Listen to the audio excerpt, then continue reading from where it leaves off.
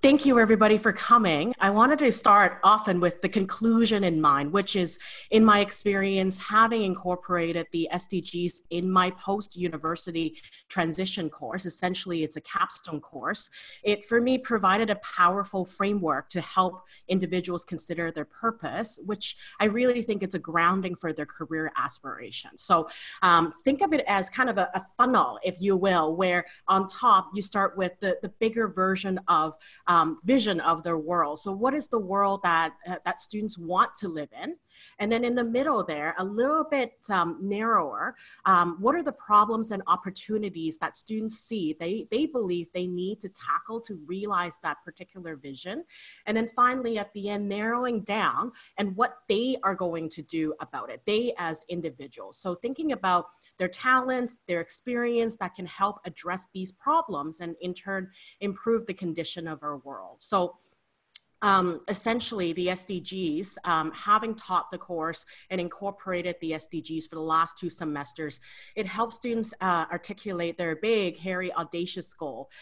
It's a way for them to declare their challenge and consider how they can dedicate their lifelong career goals. So we're thinking beyond 2030 as well, to think about the SDGs that they have chosen to dedicate their career towards. So the career development practitioner in me thinks that it's actually quite an effective career intervention that continues to impact students, because even alone just this week, as I'm connecting with graduates that are leaving KPU, they tell me they've incorporated the SDGs as part of their mission letter of intent for graduate school possibilities, and some even talk about it in their job interviews.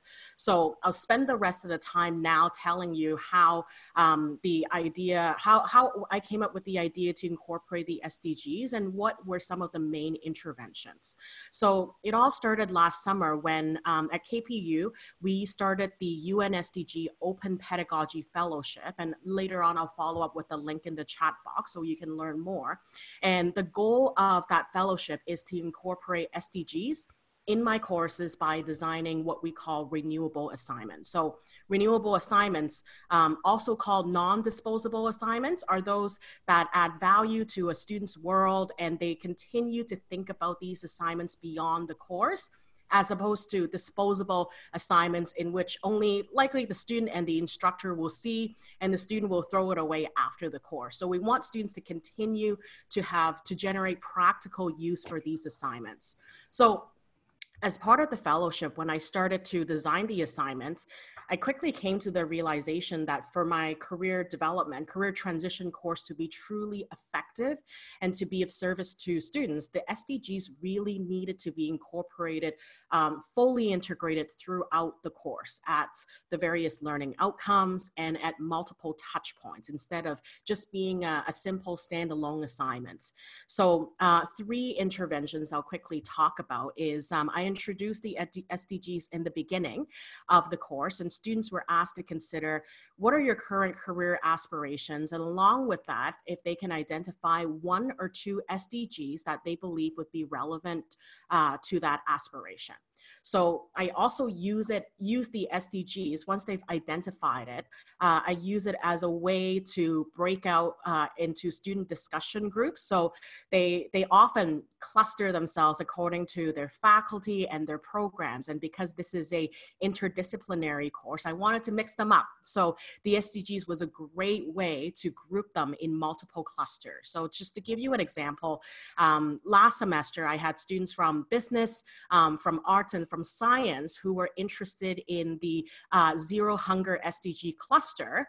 And as we know, when you think about the wicked problems in our world, complicated problems require multi and interdisciplinary approach to generate solutions. So that's a really nice way to incorporate the SDGs. We also had students develop their mission statement as part of their e-portfolio project. So they were asked, what's the work that they want to pursue? Who are they doing this for? And how are people transformed as a result of what they do?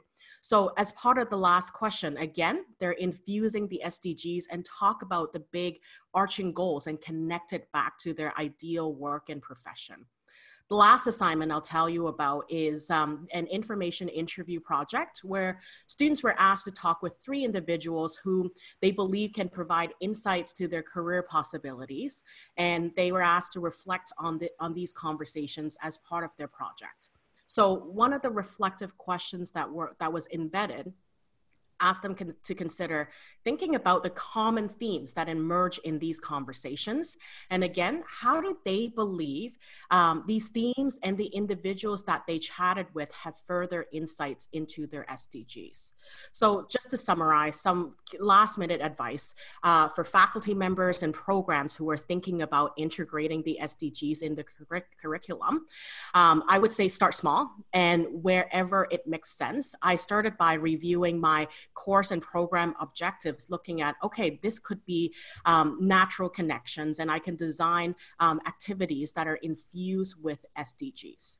And then secondly, consider if there were particular SDGs that made more sense to incorporate based on the nature of your course. So for me, I gave students the agency to choose because they're all coming in from a variety of discipline. And so they got to choose as opposed to me saying, we're gonna work on a particular SDG this semester. And then finally, evaluation is important. So formal evaluation, of course, through teaching and course evaluations, and then informally, I poll the students throughout the semester. So I shared with them this activity, I was hoping to accomplish this particular objective.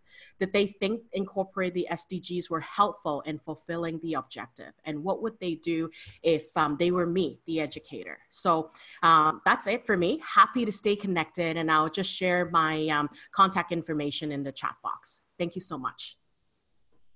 Thank you very much, Candy. That was a great start to our discussion, and I particularly like the renewable assignment piece that right away stuck with me, and I will certainly consider that. Now we're moving on to Carolyn, and she will share with us a new social innovation practice, and I'm very curious to hear more about that. Thank you. Thank you for your introduction, Katrin. As well, Candy, thank you for your presentation. Really interesting program that you've developed, and with a lot of resonance with some of the goals that we have at the CIRODD, which I'd love to talk to you about. So as Katrin mentioned, I'm going to talk about this idea of embracing social innovation practices and what this approach can bring to the development of sustainability curricula and how to build back better through these higher ed approaches. So let me begin briefly with my organization, which is the CIRODD. We are a strategic research alliance bringing together scientists and social scientists across the region of Quebec who are working broadly in the sphere of sustainability. And we are funded by the Fonds de Recherche de Québec.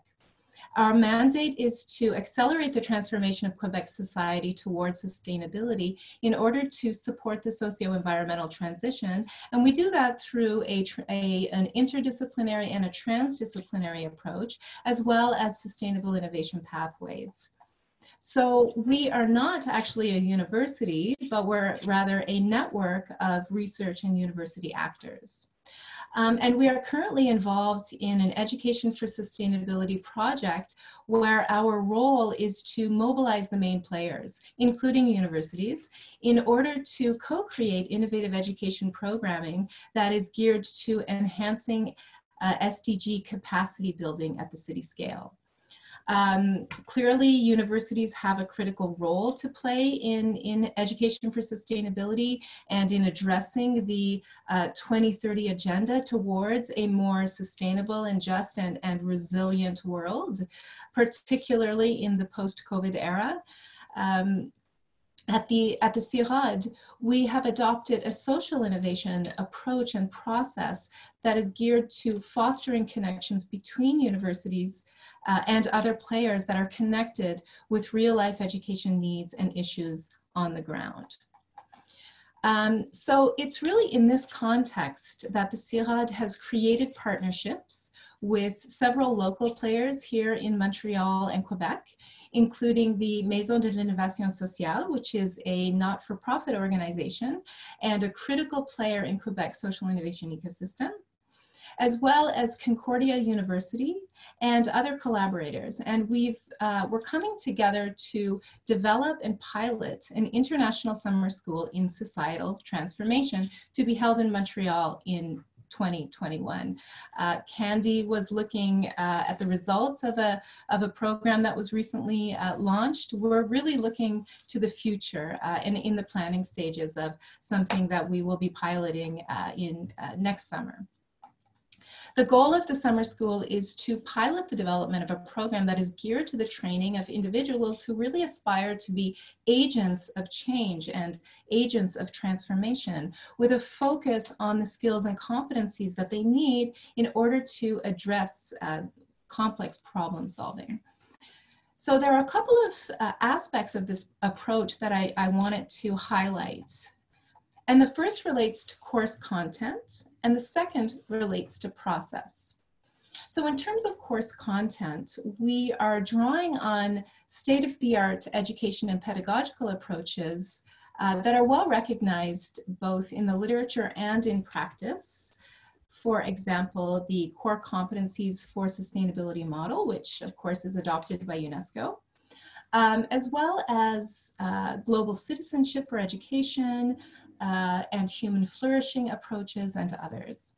So in terms of content, the program aims to integrate a broad portfolio of knowledge and skills and values that will enable learners in several areas. And these include the development of character qualities like leadership and social and moral purpose, as well as the development of concrete skills to, for example, anticipate future problems or to embrace and manage complexity and uncertainty. Another example is ways to generate innovative and systemic strategies that are based on collaboration between different kinds of stakeholders at different scales. And of course, this theme of collaboration is one that we've heard in the past couple of days quite regularly.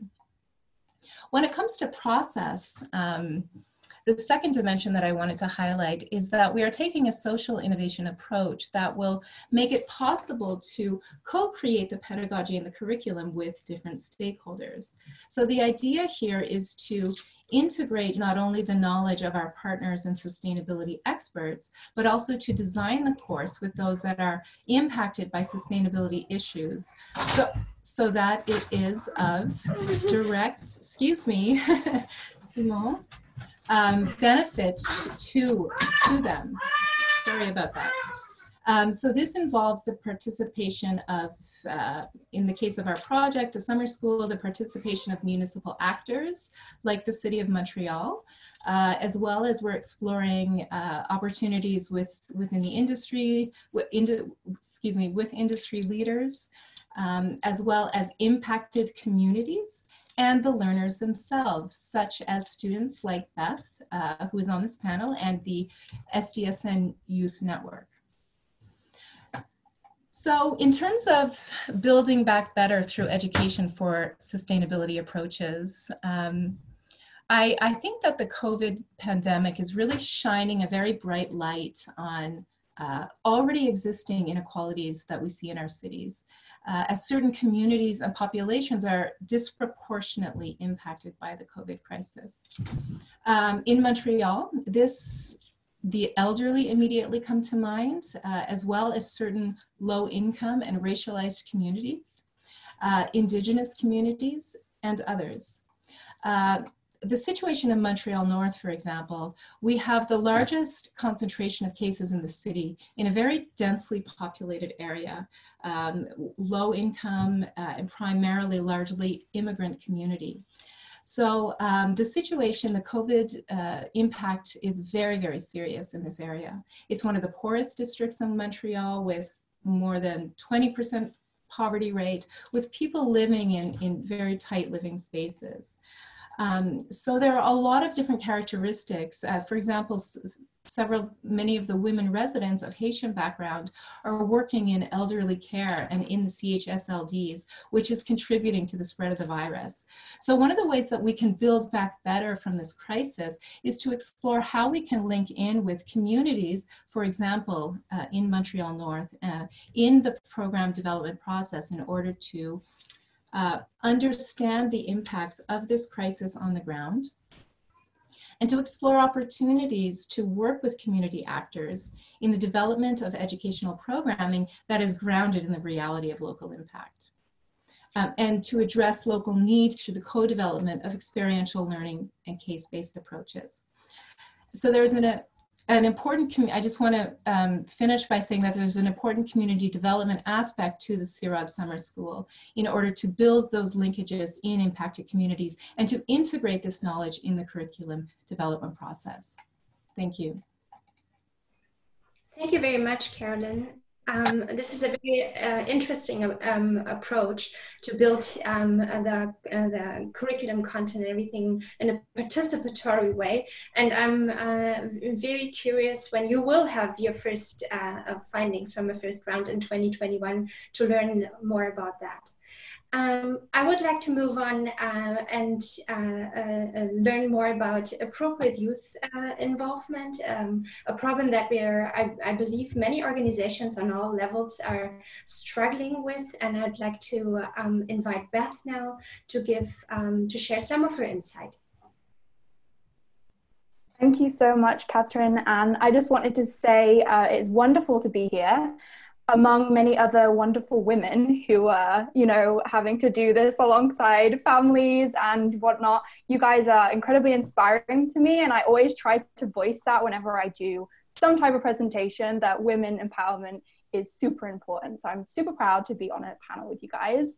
I like to shake things up, and I want to go and kind of focus on this one thing, that is, what is sustainable development, and that definition of sustainable development. Let's go back to that, because the true definition of sustainable development is meeting the needs of the current generation without compromising the needs of future generations to meet their own needs.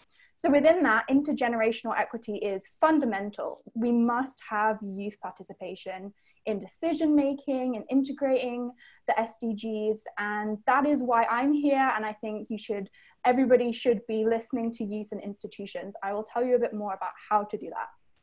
So we, as SDSN Canada, we mobilize colleges and institutions and universities across Canada as a network to progress the SDGs. And we did a consultation with youth in 2019.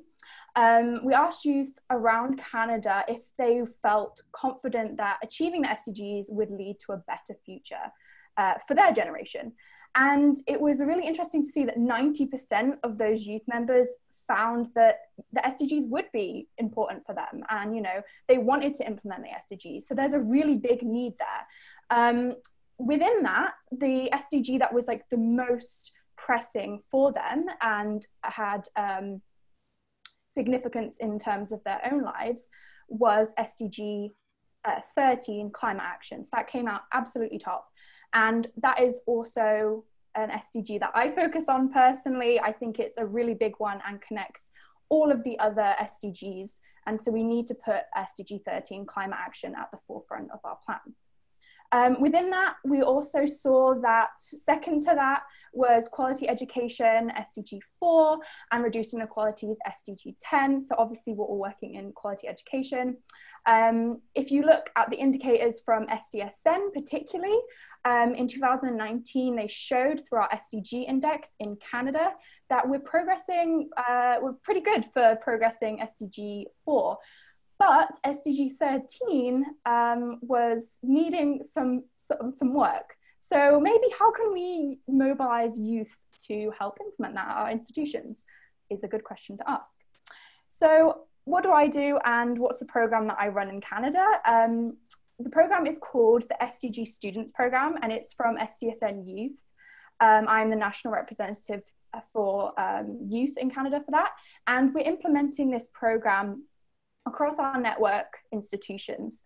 The SDG program is an initiative from SDSN Youth, which is an initiative of SDSN Global, and it aims to engage students at higher education to implement the SDGs through empowering them, equipping them with skills, and finding pathways to have that action.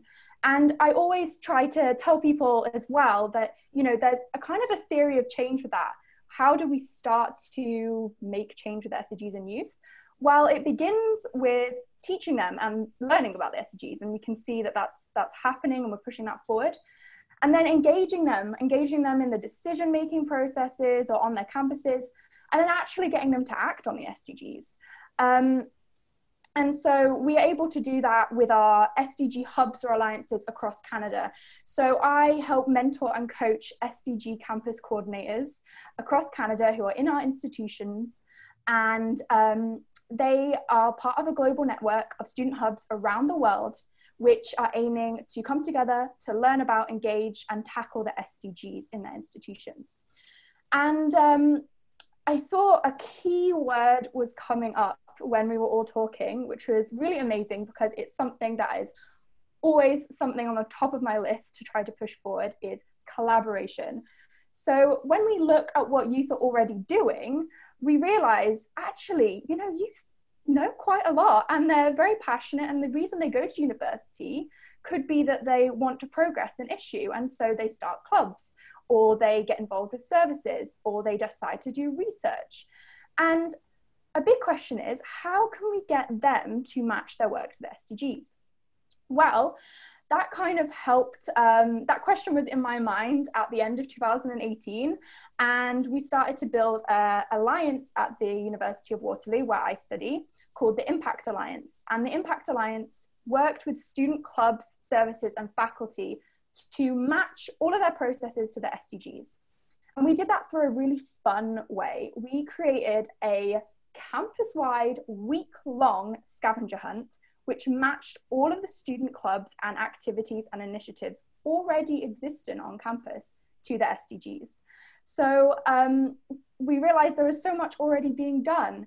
And I encourage you to look at that, because we need to integrate sustainability and SDGs with a holistic view and be interdisciplinary. So what is already going on, and how can we already match the great work that students are doing to progress the 2030 agenda? Thank you so much for letting me share. Thank you very much. I certainly will approach you after the session to learn more from you, because that is definitely also something that we're struggling in our work for the IAU cluster. And I'd like to give a brief overview on the work that I'm doing, which is the coordination for SDG 4 in the IAU cluster on higher education and research for sustainable development. And Beth, I'm super happy that you brought up the original definition on sustainable development from 1987. We still use this one, and it's really great that it's being picked up by the next generation in the same way. The IAU cluster, IAU stands for International Association of Universities, an organization associated with UNESCO, and they launched the cluster on higher education and research for sustainable development in a way that they assigned each of the SDGs to a particular university to work together with partners from other world regions. And in this global cluster, 2 of the 17 SDGs are coordinated out of Canada. One, SDG 4 at York University on quality education, and the University of Regina is responsible for the coordination of the SDG 12 on responsible consumption and production. So what does this all mean? Our overall goal in the cluster is to develop concrete responses that help achieving the SDGs, and first of all, assisting the higher education community worldwide to have some kind of unified voice in the discussion. In the SDGs, it was the first time that higher education was mentioned this broadly, and with the SDG 4 target, in target 4.3, requiring the access, higher education is getting a very strong role in the international discussion, and what we're trying to do is to unify this voice. On the other hand, the cluster is supposed to support individual institutions with ideas and materials to achieve their particular goal set within the SDGs.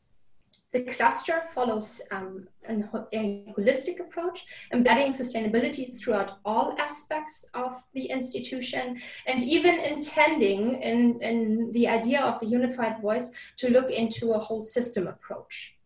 SDG 4 in particular, we are following ESD, Education for Sustainable Development, as a vital aspect of quality education. And what does this mean for students?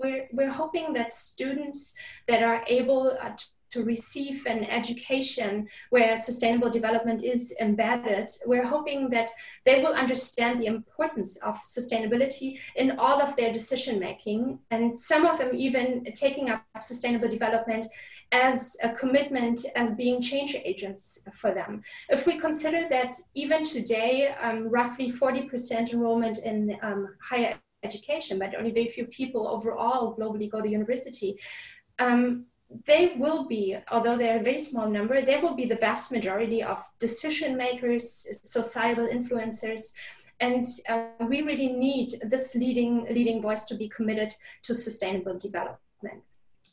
We've developed SDG-oriented or SDG-inspired action on the university level with materials and toolkits. And we also look into the SDGs as a potential driver of transformation. As the interconnectedness of the SDGs that we see, all of these SDGs, especially during the pandemic now, are absolutely interconnected.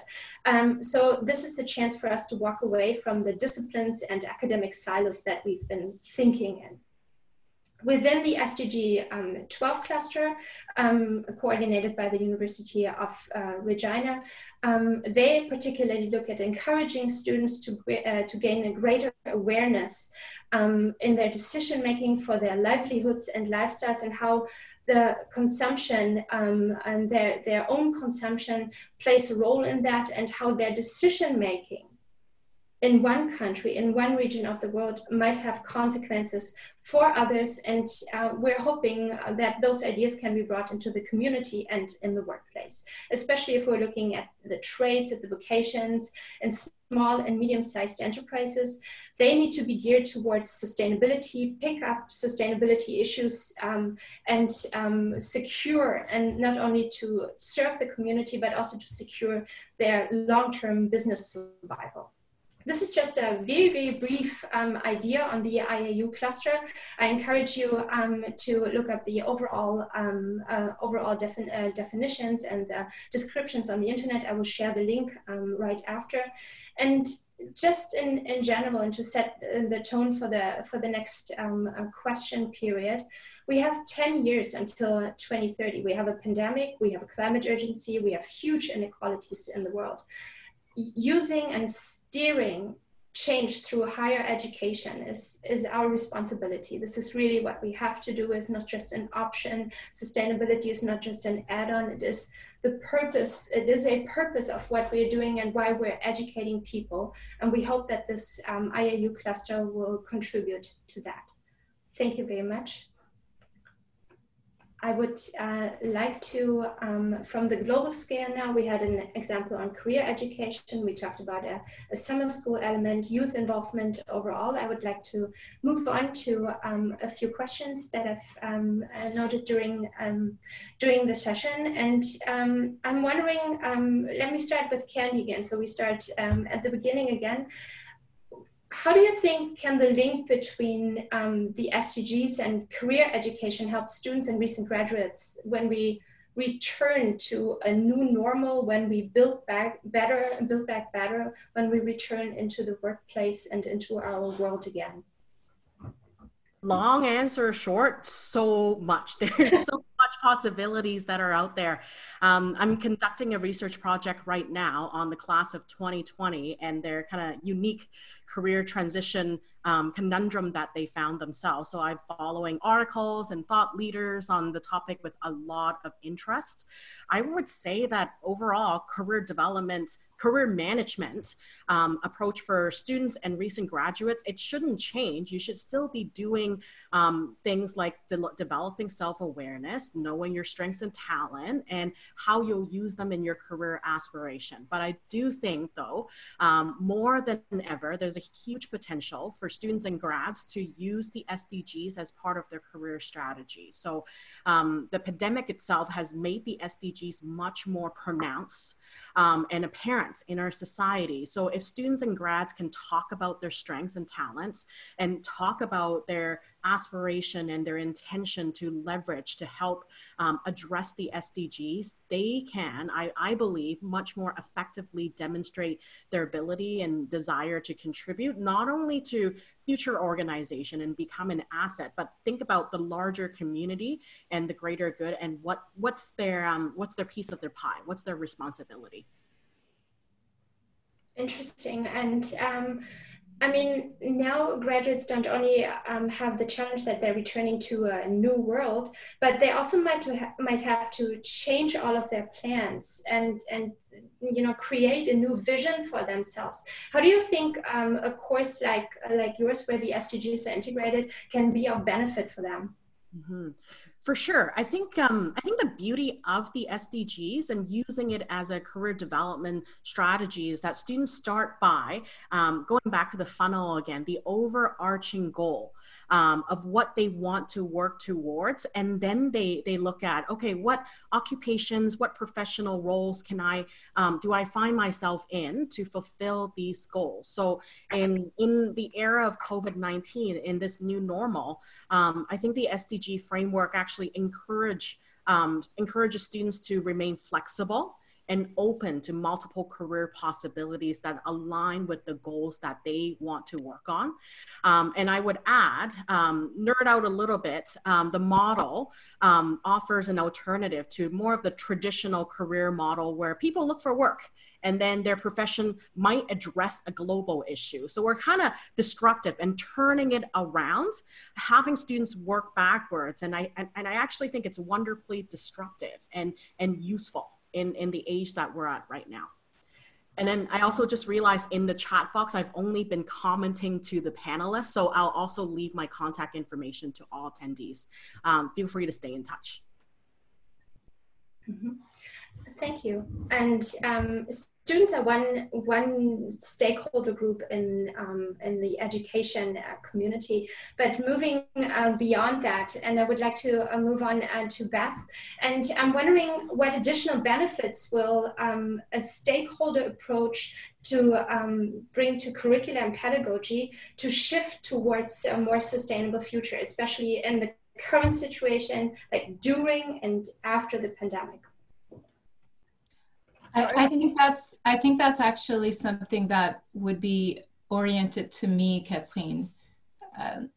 Yeah, I'm sorry. Sure. Yeah, and the summer school aspect of together developing a curriculum and the pedagogy. Yeah, sorry. Sure. So yeah, it's a great question. Thank you. I think that vulnerable communities that have been deeply impacted by sustainability challenges, be they environmental or economic or social, and also those that have been impacted by this current crisis. These are the very communities that often face education challenges, right?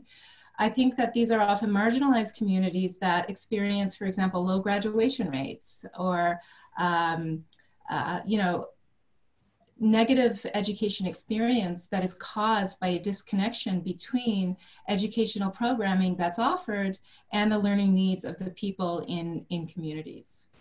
So by building linkages with community stakeholders and designing the course with them, which is what we're trying to achieve with the summer school, the hope is really to bridge that gap so that the course will be of benefit to community constituents and stakeholders. So in this way, it could help them to build back better by creating community-based systemic pathways towards resilience and regeneration and change that are socially beneficial. Right? So that's one example. I think this idea could also be applied to the business community.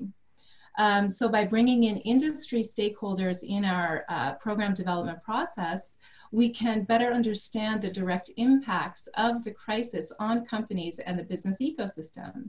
And we can develop case-based pedagogies that seek to address some of these real life issues.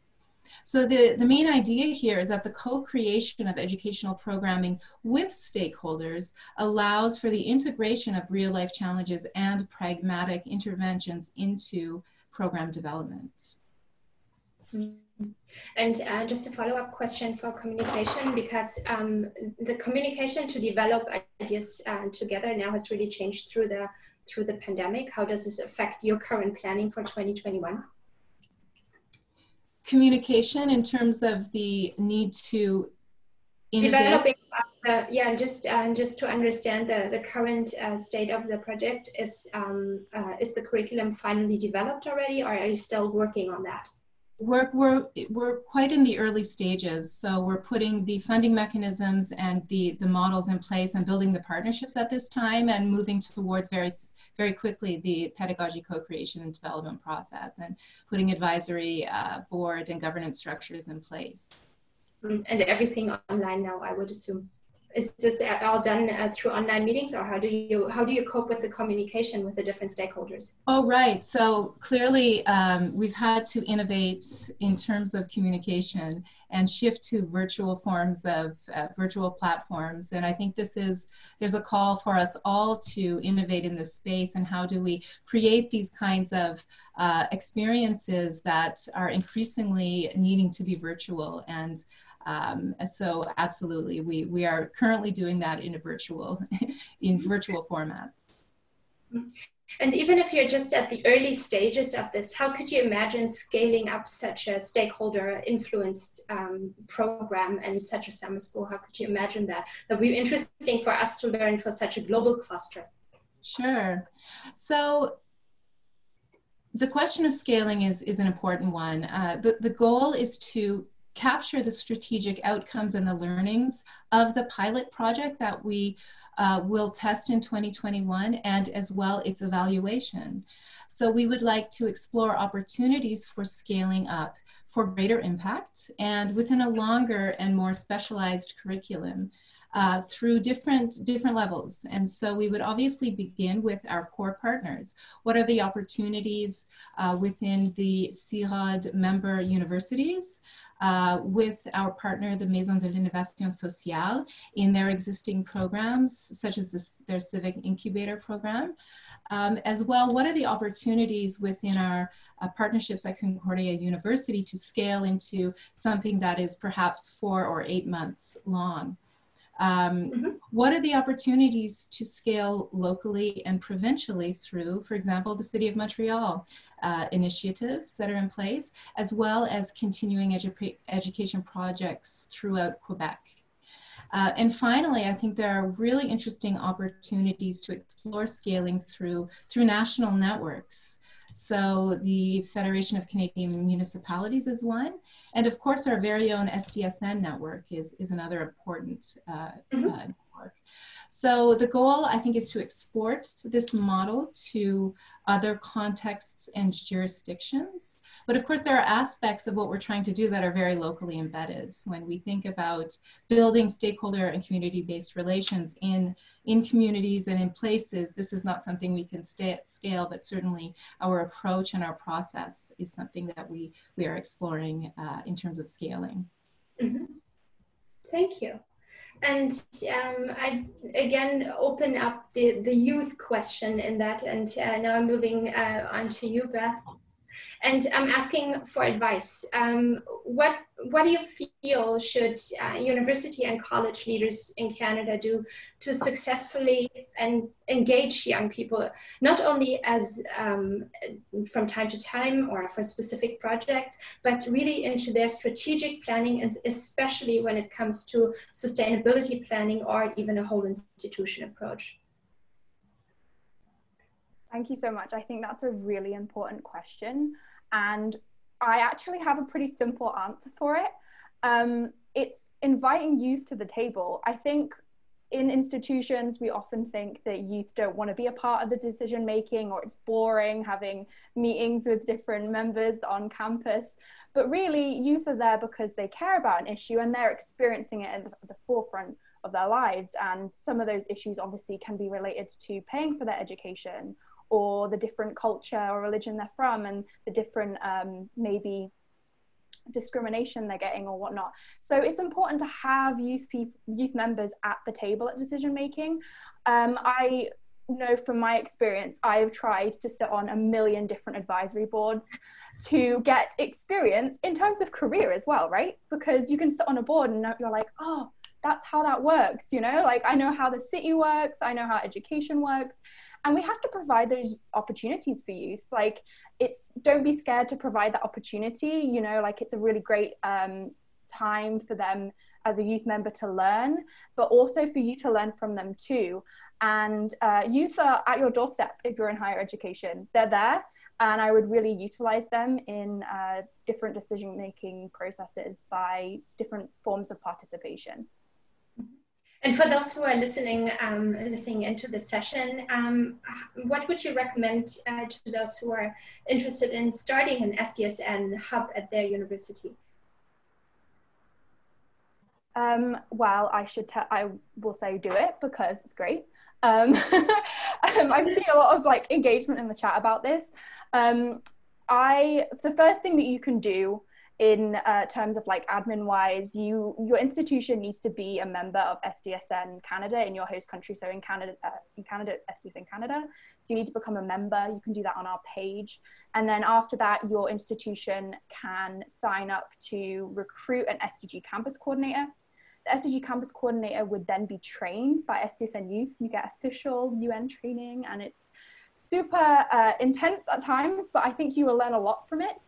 And then you will help be mentored and helped and be part of a global platform to help you implement the SDGs on your campus through the SDG Students Program and with the national coordinator, who is myself in Canada for now.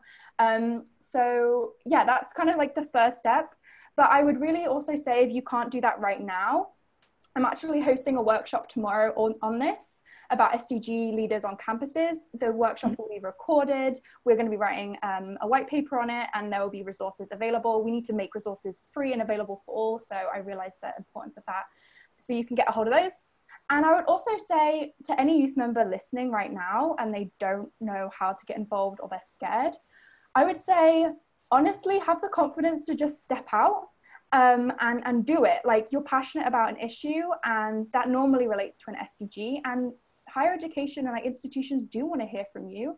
And I think within that, anyone who's in higher education listening right now, I think it's important that you are able to mentor and coach young people, because there's often a fear that stepping up for an issue would have negative effects on them, and that they don't know how and when to do that. But the first step is just, you know, trying.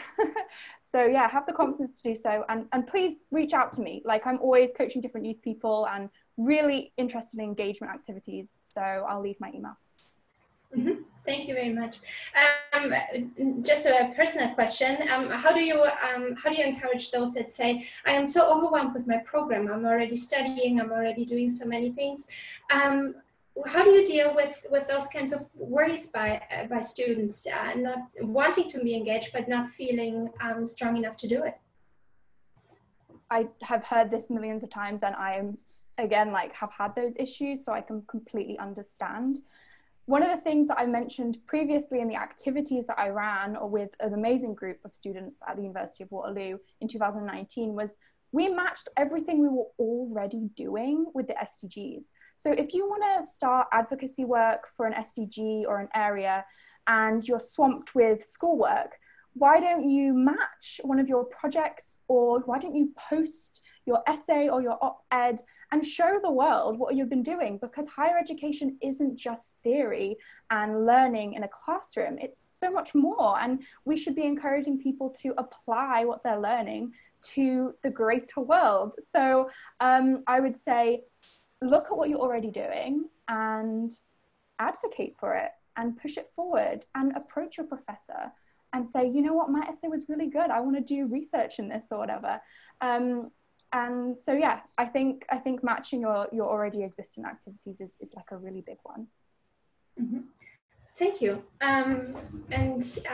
Just if we think further, we have the student level, and I would like to open up the question to all of the panelists. What are your recommendations, and this is a question from the audience, to keep the momentum going from the student level to the graduate level? Maybe Candy, working in career education, how do you keep the momentum going for all of your students? In career development, we started a movement called Career Ninjas. So I think transferring into this context, students, faculty, and staff and administrators have the potential to each be SDG ninjas, if you will. And I really, Beth, when you were saying that your spiel so passionately, I can't help but raise my hands to you, because any little thing that you do matters. And from a professor standpoint, I would never turn down a passionate student who wants to write something that they really care about. I'm like, go. And if it's something you're passionate about, it's contagious, and people want to learn more about it. And the plus for the student is you get a higher mark for writing something you care about, because you research it, you care about it, you're gonna do better. So everybody can do their part, ultimately. And maybe I can extend that question also to the community level. For those reaching out to Carolyn, how do you keep the momentum going for those who have participated in helping you develop a proper curriculum in your community? How do you keep their engagement going beyond that project? So, you know, what comes to mind in terms of momentum is really the sense of urgency that we're all facing in addressing the current crisis and sustainability challenges more broadly, and doing that by working with communities and developing educational programs that are really rooted in real life challenges and needs. So I think that's something in and of itself, that the sense of urgency is something that is keeping us all trying to push this process forward. Mm-hmm. And another question from the audience, how do you get involved with the different stakeholders to participate in your program? So we get involved with different stakeholders through the relationships that we have in place and through our partnerships.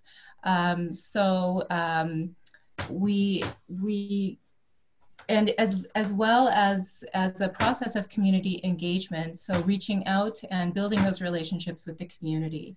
So it kind of starts with the already existing partnerships that we have in place, and using our networks with our partners around the table on the project, and building out from there. So it's a process that is based on building linkages with communities and building a sense of trust in order to create something together moving forward.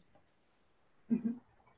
And I'm opening up the next question that came from the audience as well. What are your general suggestions and recommendations for higher education to integrate the SDGs at a more institutional level? We have the example of a summer school. Or the example of career education. How can this move beyond the particular project and into an institutional dimension? I have a quick thing about that, actually. As I said previously, a way to progress the SDGs, and what we've talked about, I think, in the localizing session as well, is matching your strategic plans to the SDGs. So I've worked with different like cities or universities on this, and if you're matching your goals towards SDGs, you can progress them. And so within that, you might find that there's some gaps that you need to fill, either with research or different areas that you can progress in terms of maybe like climate action, or having access to more resources for students. I can't think of anything on the spot right now. But honestly, I would say matching your strategic plan to the SDGs is a really big one. And you got to keep in mind that the SDGs is a global framework, and it's a common framework. So it could be understood by multiple universities across the world. So if you're doing something, that's even more power to you if you're technically progressing global issues in your own institution. Yeah, that is actually playing right into our work as a global cluster, always involving all different UN world regions to not only develop an approach in one region that works, but also see what can be used and what is possible to be brought to another region to really create an equal learning experience together. Yeah. What are the recommendations from the others? Would you like to add anything, Candy or Carolyn, to bring the SDGs to a more institutional level from your project idea? So I think just to resonate some of the ideas that we had in scaling up our pilot project and exploring opportunities to develop something that is a more in-depth and more long-term on social societal transformation is really to integrate it as a course in its own right in a university is certainly one option. Mm-hmm. And Candy? I share the link to the Open Pedagogy UN SDG Fellowship, and I would say that that's a pretty pivotal ninja move in the institution that I work at. And most recently, I understand that our research office is actually aligning all of our research proposals and asking research applicants to identify what is and what are the SDGs that your research is going to contribute towards. So I think those are two winning moves, but they're a good start. There's more work to be done at the curriculum and program level that I think faculty members, department heads are working towards. So it has to be both ground up and top down. Thank you. And the first question that we ever received today in the chat was, how do you work with the SDG about poverty? Any comments on that? In particular, SDG when in poverty. Would anybody like to comment on that one? This was our first question. I want to put a challenging point out there. Food for thought, I guess. I think we as institutions actually need to look at SDG 1 with quite a critical lens in terms of, let's think about the international students that are coming, or the type of students that only just made it into higher education, and supporting them and providing tools. And that might be in the form of food banks or housing, but I think we need to look quite critically to this point. Some institutions feel like maybe it's not their responsibility to progress and help alleviate poverty in their operations, but I truly believe it is one of the most important things. And if we want to link it to an economic lens, you know, students are paying thousands of dollars to go to university, and it's straining on them, and we don't want it to have an effect on their own mental health or physical health. So I don't know what the answer is, but I know that this is something that we should definitely look at a bit more critically. Mm-hmm. Would anybody else like to comment on that? As we're approaching the end of the session, I'd like to invite you if I haven't picked up a question that you really like to answer, or to give your last recommendations that you haven't been able to share, or the questions that we haven't covered yet, I'd like to invite you to give kind of a closing statement. And I suggest that we go in the order as we did the presentation. So I invite Candy to start with a closing statement and include those questions that you'd like to respond to.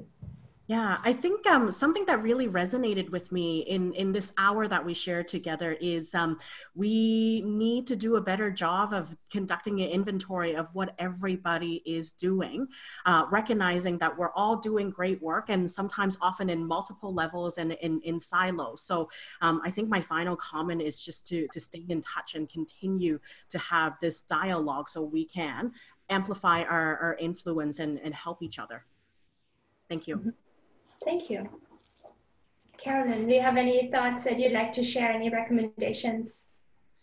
Sure. So when thinking about applying social innovation processes and approaches to co-developing sustainability programming and curricula, I think one of the major obstacles that in moving towards a sustainability in the SDGs in higher ed is that we want to incorporate a participative approach in order to integrate diverse kinds of knowledge and worldviews, but we don't want to overload that process with complexity, right? So we want to be able to create something and facilitate a process that is actionable and whereby we can achieve a consensus.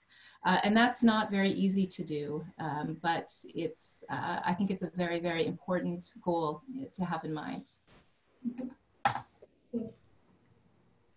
Beth, what would be your final words? I think Candy kind of hit it on the head for me, and Carolyn's points as well really like synergized all that together, because I really feel that collaboration is a really big point in terms of higher education. We sometimes work in silos in different faculties and have different goals, but if we could align them, maybe that's in strategic planning, maybe that's through youth in different faculties. I think that could be a really important point to help to achieve the SDGs. And so I encourage you to collaborate, and I'm going to be constantly looking at new ways to get youth involved. But yeah, if to any youth, I've got a lot of questions about this. If you did want to get involved, you can look up SDSN Youth. There's lots of volunteer opportunities on that. And I encourage you to look at different volunteer opportunities that you can get involved with on campus or in your personal life, because I think you always should be an advocate for something. So those 2 points. Thank you so much. Thank you. Thanks. And I will definitely take you up on the offer and get your advice how to involve more youth in our SDG 4 cluster. Thank you very much to all of you. This was a pleasure. I learned a lot for our cluster to take away from. And as a final aspect, I'd just like to remind everyone that the original idea of enough for all forever, of education for sustainable development, was never intended to be only applicable to humans, but we want to consider all life on planet, and we really want to extend the idea. And yeah, thank you for listening in, thank you for following the session, and I wish you well for the afternoon. Stay safe. This has been an amazing experience. Enjoy the rest of the conference. Thank you. Thanks, everyone. Thank you for having me. Thank you guys. Thank you all.